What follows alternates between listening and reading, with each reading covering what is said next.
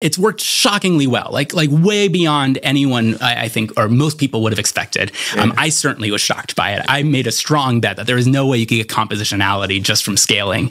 And well, you can. Yeah. Turns out it does work when you get big enough. What I was really referencing was, this is the Microsoft V papers, right? 1, 2, 3, 4. A lot of them do the rephrasing or rewriting in textbook format. And I feel like there's a little bit of cargo culting of like, oh, just because you write like Wikipedia or write like textbooks, the models learn better. That's not, that's not automatically proven to be the case. I think that's also part of the reason why you see a big difference between the benchmark scores of those models and their real world use.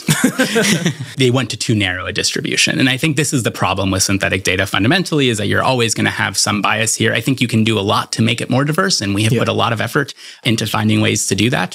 For example, we rephrase into many different styles and formats. That's really important to get stuff that's good.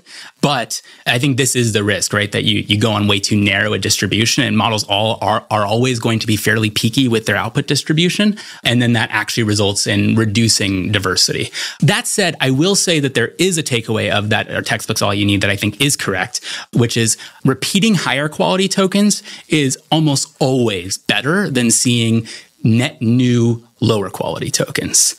So like epoching over higher quality data, almost always better than getting the same amount of new data of an unknown quality or of average quality, average in this case being like what you just get from an internet dump or something like that, or even a reasonably filtered internet dump. Yeah. It's always better.